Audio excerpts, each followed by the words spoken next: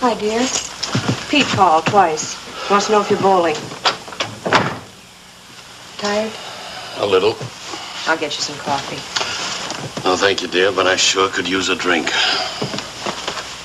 You worried? A little. Red, he's going to forget when he's been out a while. It'll take time, but he'll forget. Oh, he won't. Not Vic.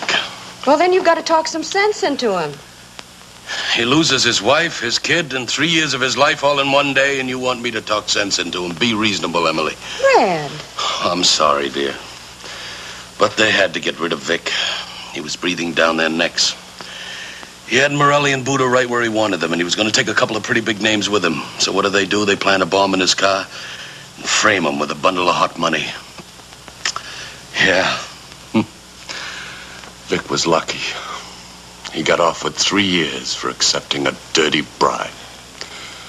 And half his face blown off. Oh, I don't know. I'm starting to wish we'd never see him again. Well, let him in, dear.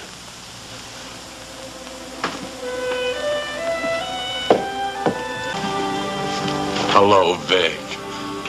Well, don't just stand there, Emily. Get Vic a drink. He hasn't changed any. Noisy as ever. Come on, Vic. Sit down.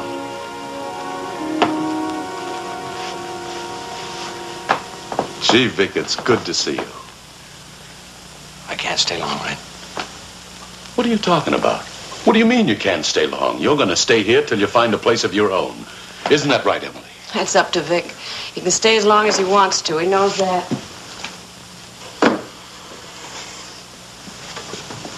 You locate Morelli, Red? Forget Morelli. Could you? Well, I don't know. Maybe I could, maybe I couldn't. Where's your kid, Red? In school. My kid never got old enough to go to school.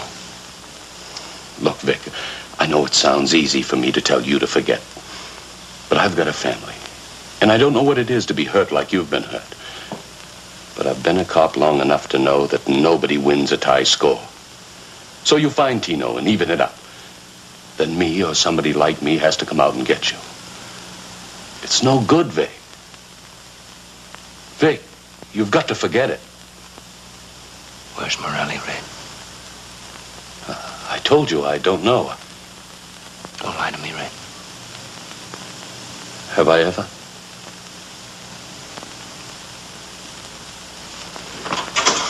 No, I'm sorry, Red. Yeah, Vic. Thanks, sir.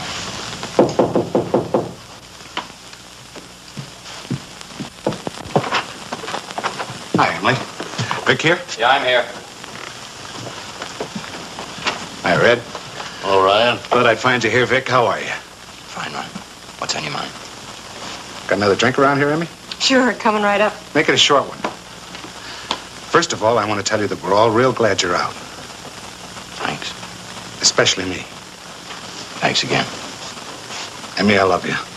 Red? No, thank you, dear. Vic? Yeah, sweeten it up, will you, Emily? Boys are a little worried about you, Vic. Oh. Why? Because they like you. Go on. Okay, you bought a gun. Still got Morelli on your mind? Shouldn't I? That's a fair question, so I'll answer it. No, you shouldn't.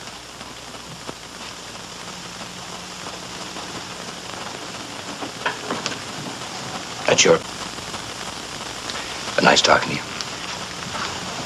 Goodbye, Red. So long, Vic.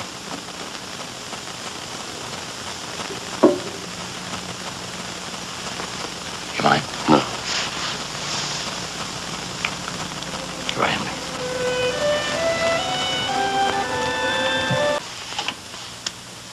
Why don't you get off my tail?